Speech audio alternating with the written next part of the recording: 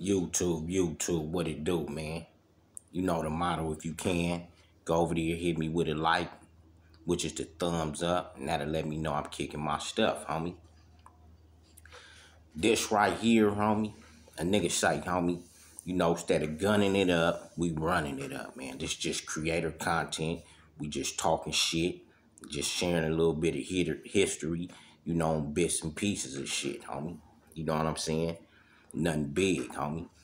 So this goes in, we finna go back into where we left off at during the NHP caravan through the 60s, pushing to Harvard Park Brim to function, homie. So now, homie, we there. We arrive at the brims, homie. We amongst our homeboys. We amongst our peers. So you got homies cutting it up. You know, homies that didn't jail together. They in they piles, homie, because that's how I used to be back in the days. You catch some G's that been gelling together, doing their thing, talking about us and shit. And then you got some YG niggas. We doing our thing and it filter on, but niggas is in their huddles. And even though it wasn't just, you know, it was intermingling of different homeboys. It wasn't just segregated how shit be now and shit. Niggas be piled up different piles of homies. So we there drinking. Niggas is hollering at homegirls from different community blood areas and shit. The normal program of this shit, homie. So now it's running into getting dark, homie. You know, it's running into getting dark, homie. So now niggas done left our minds done left the event to rolling back through the 60s.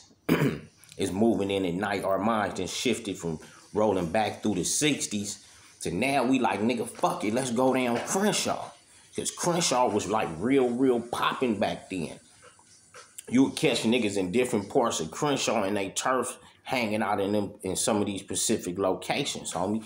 So niggas like, fuck it, homie, we'll roll up out of here and take Slauson up or some shit and cut down Crenshaw, homie. You know, some shit like that we figured out or something, homie. So bam, homie. So now we mounting up and shit is going into the night from the picnic. Niggas blooded out and shake hands and, you know, different homies is rolling out. So we get our crew back together of the homies and shit, homie. We get our crew back together of homies and shit, homie.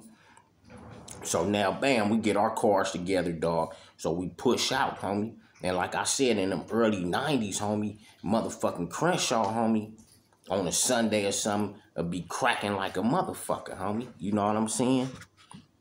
You finna step out? Mm-hmm. Okay. Yeah, so it be cracking like a motherfucker on them Sundays, homie. So we mount up, we take off, homie. Bam, we gone. So we on the show deep as the motherfucker. So back then, niggas is boisterous, homie. Niggas is flagged out, flamed out, and totally disrespectful, homie. So I remember we cut up the Shaw because we say, fuck it, we ain't gonna go that way. We gonna hit the Shaw. So we hit the Shaw, homie. And I remember we getting by the Churchy Chicken area. Like, it's all kind of cars coming down the Shaw, homie. So you got niggas from different turfs, homie. So I remember, like I say, this early 90s shit. So I remember, I think it was probably like Big Underdog birthday or something. You need me to pick something up for you, let me know. All right, I'm good. Good looking. So this like Big Underdog birthday and shit. You know what I'm saying? So we hit the Shaw and shit. So bam. We down there, so, you know, like I said, we highly disrespectful. We see rips driving, motherfuckers low riding and different shit. So we get into some car-to-car shit with some rips now, homie. You know what I'm saying? By the Churchy Chicken on Crenshaw, homie. So we throwing bottles and busting each other windows out. We throwing everything in the kitchen sink at each other, homie. If motherfuckers know what's happening, we throwing everything at the motherfucking kitchen sinks at each other down the Shaw, homie. With these motherfuckers, homie. So bam, niggas cut off, homie. You know, niggas throwing bottles and shit, busting each other windows and shit. We motherfuckers acting a fool, homie. So we cut back out from there. I think, no, we pull over somewhere in the jungles. You know, make sure everybody okay, head count, everybody okay. We pull over in the J's and shit. So from the J's, niggas cut up Stocker, cut back down, Lossianica, filter back to the turf. So at this time, homie, I'm staying in Queen Street Blood Hood, homie.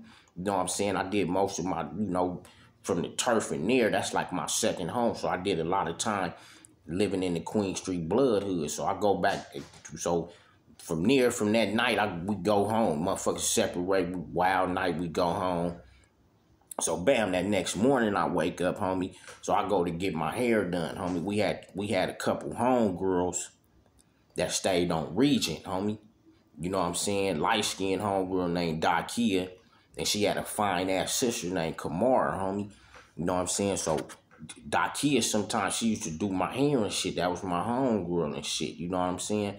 So I remember, you know what I'm saying? She looked decent. Her sister was decent. So I remember one time she was telling me like, yeah, you know, the homegirls, they be over here talking about you, saying how decent you look, half. So I'm like, is that right? So I'm like, well, shit, if it's a pile of homegirl talking about how decent I look, I should be decent enough to get at your sister, Kamara. Kamara was like hella red bone, cool ass little braid of hair, like some wavy shit. She had like a little gap in her front teeth, homie. You know what I'm saying? She was like, upscale homegirl in my time, like a motherfucker 1.5 and shit, homie. So I said, if they saying I'm decent enough, I should be decent enough to get at your sister or shit. So she wound up, Dakia, the homegirl, wound up relaying the message for a motherfucking shit. So she wound up introducing me to her sister, and me and her sister wound up kicking it. Not on like no adult type kicking it, but just kicking it. She liked my style. I wore the curl. You know what I'm saying? She was kind of like, at that time, fascinated how a nigga just, dialogue, how I talked, how I walked. And, she was into her schooling at that time and used to kind of like, come to the spot and hang out and kick it with a motherfucker. But later, at this time, Dakia really wasn't tied in with it. But to come to find out later years, the homegirl wound up migrating, coming to the neighborhood Power Rules, homie. You know what I'm saying? Few years later from there, she wound up coming over there, functioning with us, associating herself with one of my big homeboys, legendary big homeboy, Big Dulo, homie. You know what I'm saying? So Big Dulo had her up under the wing and shit, hustling, grinding. You know what I'm saying? She, up under the homies' guidances and shit of what we doing in our turf. She wound up kind of becoming a part of our crew a little bit, homie. You know what I'm saying? Later to come find out, she was solid and shit. That's one of the homegirls I named in one of my stories, that when I got bust on, I asked her to cut my cast off because I wanted to get in the field and, you know what I'm saying, try to cause some havoc because I had got bust on and shit at that time, and one of the other homies got bust on. But anyway, along with her having ties with the OG homeboy, her nigga come to find out her peoples was from 60s, homie. You know what I'm saying? And at that time, homie, the OG homeboy, I guess, knew her peoples and shit.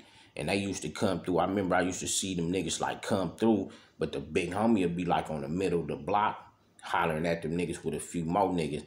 But at my niggas that we was all hanging with at that time, we wasn't too we really wasn't too sick so friendly, but we wouldn't intervene because that's our big homeboy. He used to tell us, nigga, like, fuck it, nigga, if them niggas come through, if a nigga has certain company, if you didn't, broke a leg or broke a nigga jaw, and they didn't did the same thing, and it's even, nigga, the nigga should be able to dialogue. That was his get down, homie. You know what I'm saying? But so that was that get down, homie, like that, cause the homies really wasn't too friendly like that, homie. But yeah, this 89 on G shit, not ye shit, and the nigga just serving in history with the content. Cause see, back then, homie, it wasn't no social media. You know what I'm saying? So a lot of information we used to get would be from certain homeboys. So we had homies like a little Spider from Inglewood family, which is like a neighborhood Paru family nigga, family root nigga. These was niggas that had associations with different motherfuckers in different parts of Crip community. And that was like social media, how niggas plaster shit now about this and that. These certain homies that have different dialogues with different rips and be able to come back and say, hey man, you know, that's just how it went. Like, man, did niggas say the homies came over there, this happened? Niggas say no, be vice versa, but that's how we had information, homie. You know what I'm saying? So that's how niggas used to gather different informations and shit. You know what I'm saying? And shout out to the homeboy, little spider homeboy, BIP and shit. Rider ass homeboy, dog.